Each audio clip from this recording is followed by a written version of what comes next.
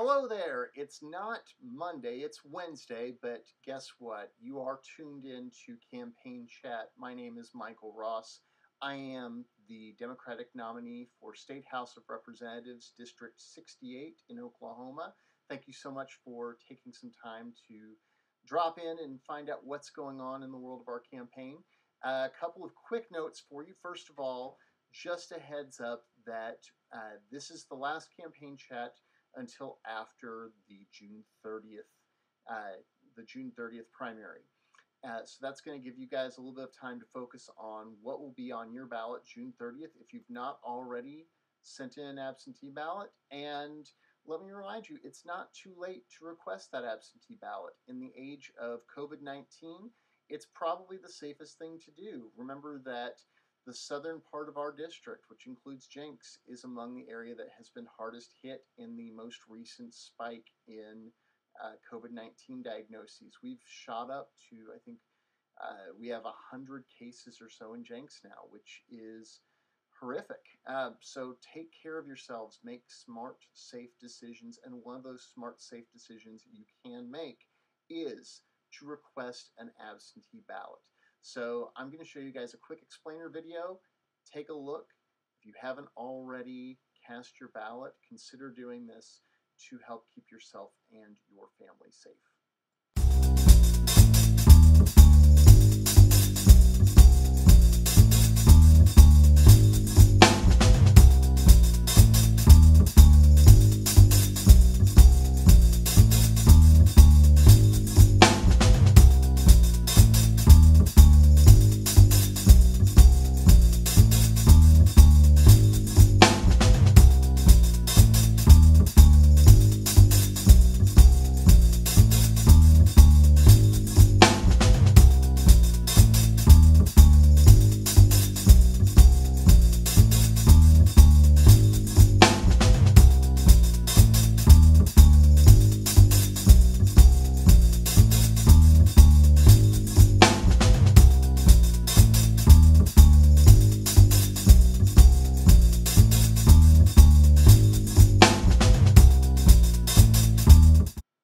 So there you have it. I myself just dropped mine back in the mail at the start of the week. It was very fast, very easy, and I feel good about myself knowing that I'm not potentially making myself a vector to transmit to others on the 30th. So please consider taking that very easy step. If you'd like to hit us up for any kind of assistance. I know we've got a list of some drive-up notaries that are going to be available in the next few days. We'll get those posted for you.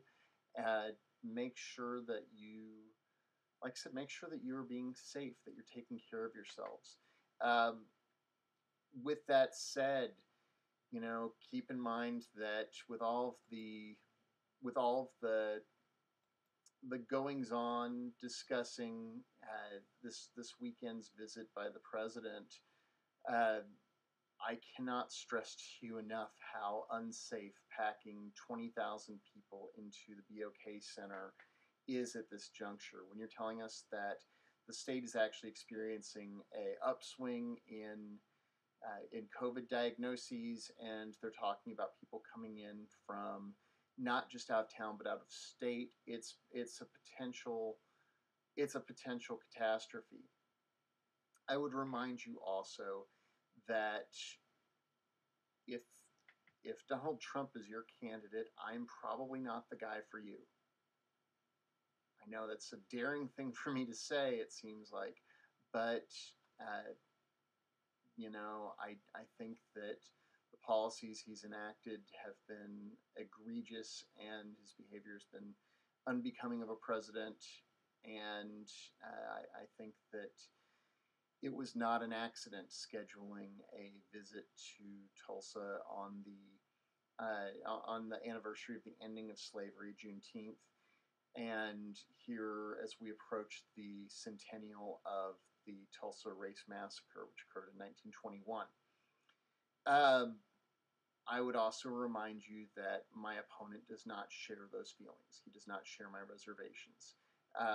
As we saw this last week, he was very eager to share information about the visit from Donald Trump, and in fact, he actually, when he was questioned very politely about it, this was his response.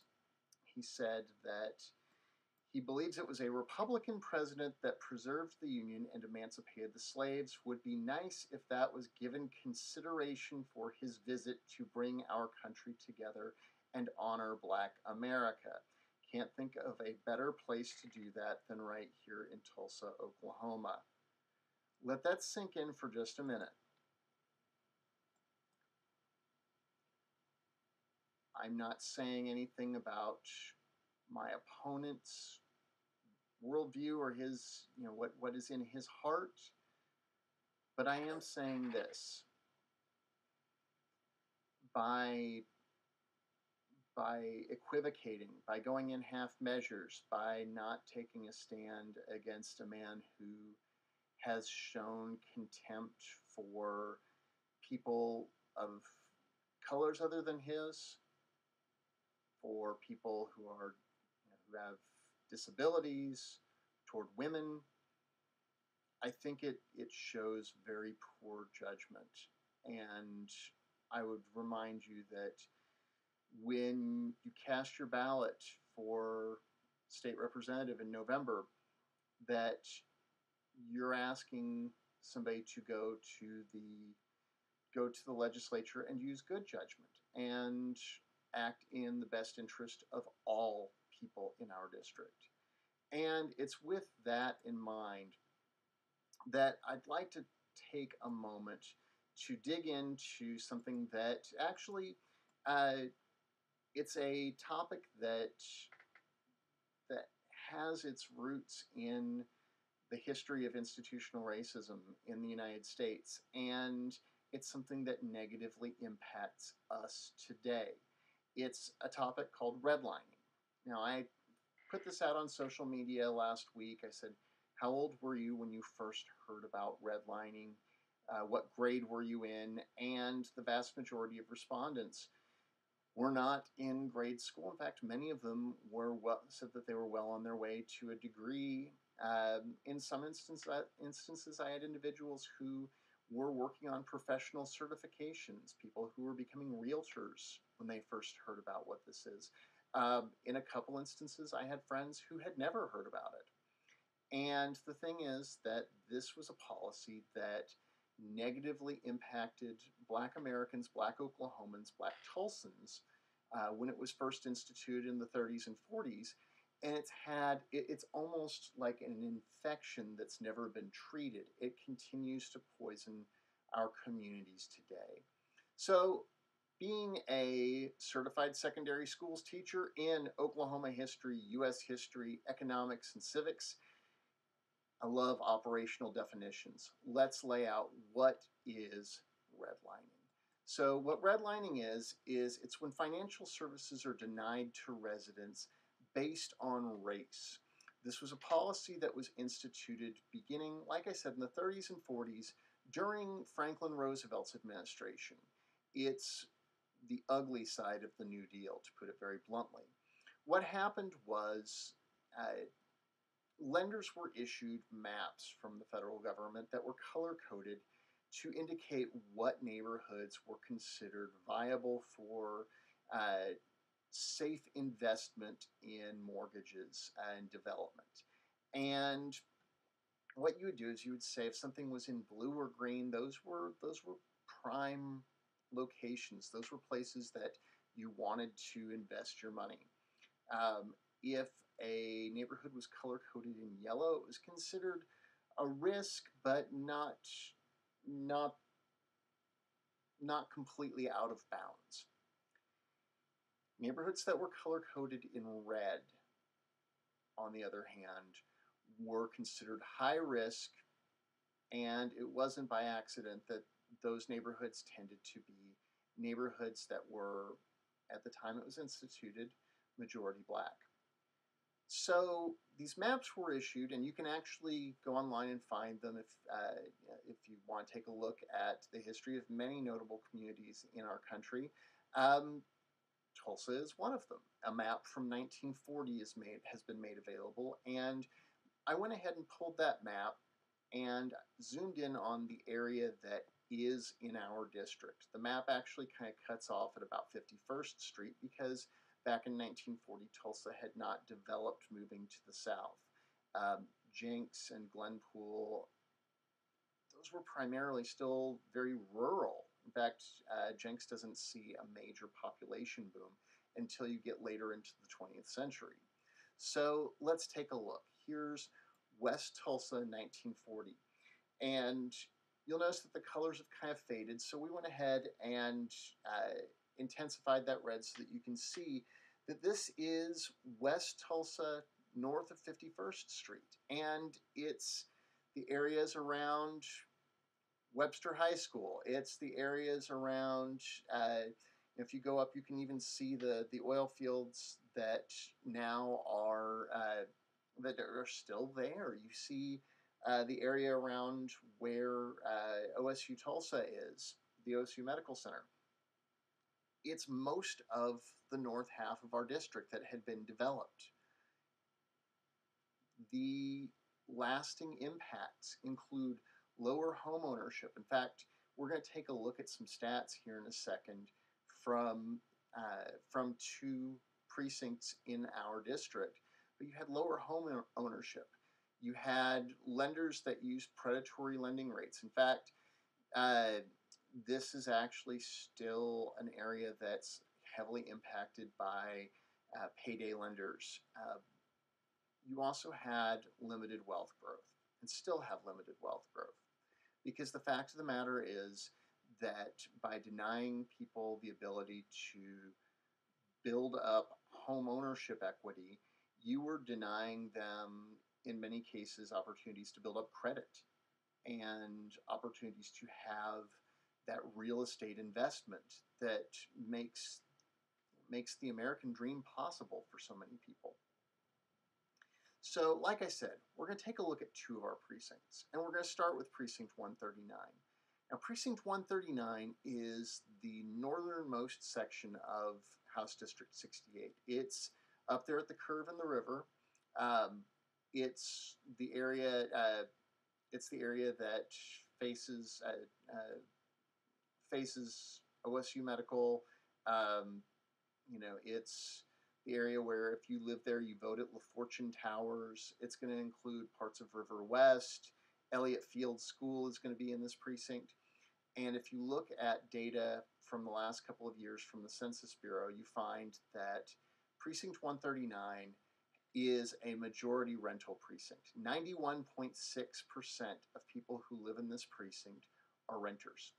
Only 8.4% are actually owners of the home they live in. Keep in mind also that when we talk about rental, we have very landlord-friendly laws in the state of Oklahoma, and we have a number of landlords in our district that are not local, that are not members of our community, that in many cases are out of state. You also see that the majority of households in this precinct are bringing in under $24,000 a year. $24,600 is the poverty line for a family of four. Let that sink in for a moment. Now, this is West Tulsa. This is Precinct 139. This is a section that we saw in that red-lined map. Let's take a look at a precinct that was not heavily impacted by redlining. Keep in mind, redlining was outlawed in 1968. Lyndon Johnson, who had actually been a school teacher serving low-income families in West Texas before becoming a politician, saw firsthand the effects of generational poverty and the impact of programs like redlining on families. So in '68, you had what was called the War on Poverty. And one of the laws that was passed was one that repealed redlining. And further down the line in 77, you had another law that was passed under the Carter administration that was meant to encourage much more investment in communities. So there were steps taken at the federal level to, at the very least, I'm not going to say cure the ills of redlining, to triage, I guess at best. So we're going to move further south, and we're going to go down to precinct 703. This is a Jenks precinct. Like I said, Jenks really doesn't see a major population boom until you get to really about the 1980s or so. So this was not a community that was as heavily impacted by those redlining maps from the 30s and 40s. So in precinct 703, you see that it's almost the inverse of 139. 86.2% of homes that exist in precinct 703. And this is going to be over by Jenks West Elementary and Jenks West Intermediate. 86% of homes are owned by the resident. 13.8% are rental. And you see a substantial boost in the household incomes. You're looking at the majority of households bringing in over $100,000 total a year. And when you look at the quality of life that affords people, it's night and day.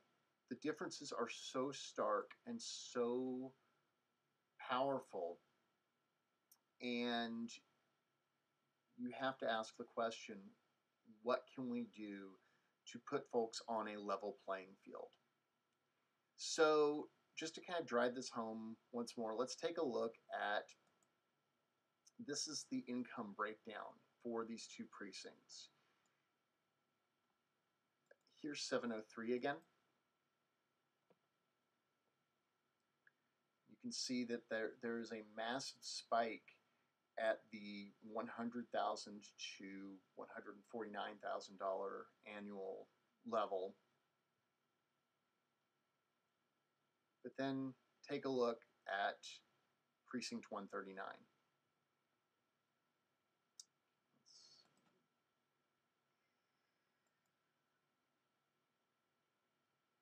And you see that same spike is way, way down at the under $10,000 range. The contrast is a powerful one. What can be done about this? Well, there are some steps that can be taken, like I said, to, at the very least, put people on a path toward a more level playing field.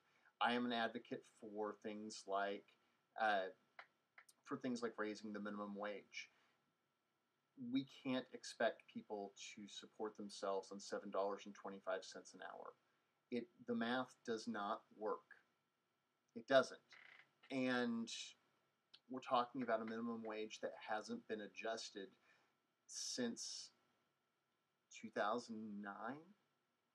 And when you take everything into account for inflation, the minimum wage has less buying power than it has had at any point since 1968, that very year that redlining ended. That was the last time that the minimum wage was as weak as it is now. When you have precincts in our district where people are struggling to get by at that level, it's on us to say what's the right thing to do here. And unfortunately, we can't ask the city of Tulsa to do that because the state, the state handcuffed municipalities a couple of years ago by passing a law that says that cities and towns can't set their own minimum wage. Tulsa can't raise its own minimum wage even if it wanted to. It has to be done at the state level. So keep these things in mind. Keep that in mind. Keep in mind that we need to take a hard look at the laws regarding landlords and tenants in the state of Oklahoma. Like I said, it's skewed toward landlords right now. It's important to recognize tenant rights so that hopefully we can help people build a better quality of life. As I'm sure you're familiar with, the city of Tulsa has one of the highest eviction rates in the nation. I believe we're 10th in eviction. And one of the ways that we can help pull that number back down is by empowering residents. We also need to look into things like the way in which the minimum wage is applied toward disabled people. So that you know, disabled folks tend to be, was it 1 in 4 disabled Oklahomans is living on minimum wage or less. And there are actually laws in place that allow some institutions to pay less than minimum wage to disabled workers. We need to take a hard look at that and say, what are we doing to make things equitable? What are we doing to make things right? Keep all of this in mind as we move forward. Please ask hard questions of me. Please ask hard questions of Lonnie Sims. He's supposed to be trying to earn your vote. And if you want to engage on these topics, I will. So with all of that said, I hope this has been informative. I hope this is the beginning of a conversation. And I hope it gets you thinking about ways in which we as a community can work to lift our neighbors up. There's that wonderful old saying that a rising tide lifts all boats. Well, that's true, but at the same time, a boat's only going to rise so much if it's got holes punched in the hull. So with that said, a couple of quick reminders. One, remember that June 30th is primary day. I do not have a primary. I am the general election candidate, but there are others who have primaries. There's a OK1 House race. There's a very competitive Senate race. There's a lot more than you realize on the ballot, both for Republicans and Democrats. And once again, state question 802. Please place your mark in the yes column on that. We'll be back with more campaign chat in July. Like I said, we're going to take a couple weeks off to get some stuff done. Remember that this campaign is entirely people-powered, and your contributions are what makes it possible. I actually was updating our records today, and when I saw the list of names, not corporations, people who had contributed what they could. I've had contributions come in at the $5 level. I've had contributions come in at the $50 level. I'm deeply touched and honored. And know that if you're investing in this campaign, you're investing in us. You're investing in not a person, but you're investing in a moment for change in our district and hopefully in our state. Have a wonderful evening. Have a wonderful couple weeks. I will be active on social media, of course, and we may be dropping a couple of their videos as we go. But again, tune in a couple weeks. We'll make some announcements about when Campaign Chat is returning. And in the meantime, be well, stay safe, take precautions, wear your masks, wear your PPEs, wash your hands, practice social distancing, and be safe out there. And we'll be in touch. Have a wonderful evening.